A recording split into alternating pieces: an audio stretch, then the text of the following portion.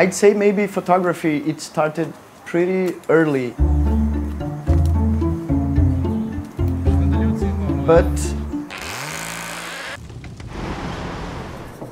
Brazil has serious issues from bad environmental policies. There's a very big pressure when it comes to the agro business or to logging industry or mining in the Amazon. So it's very important for the whole world to keep an eye on the Amazon because it impacts the whole world.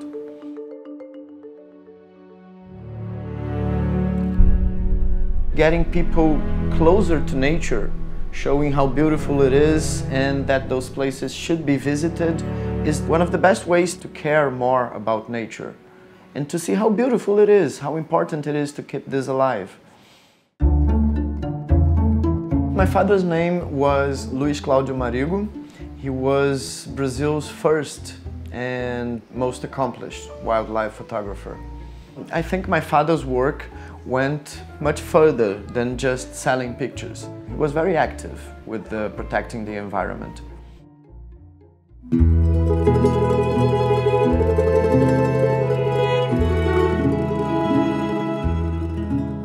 When he passed away, it had a big impact on my photography.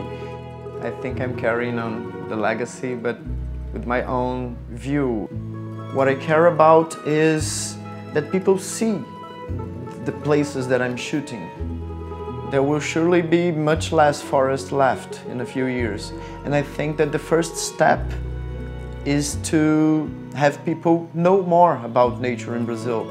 Because you can't love something that you don't know. It's really about passing a message, touching people about how important and how beautiful the environment is in Brazil. I don't think I could be doing anything else.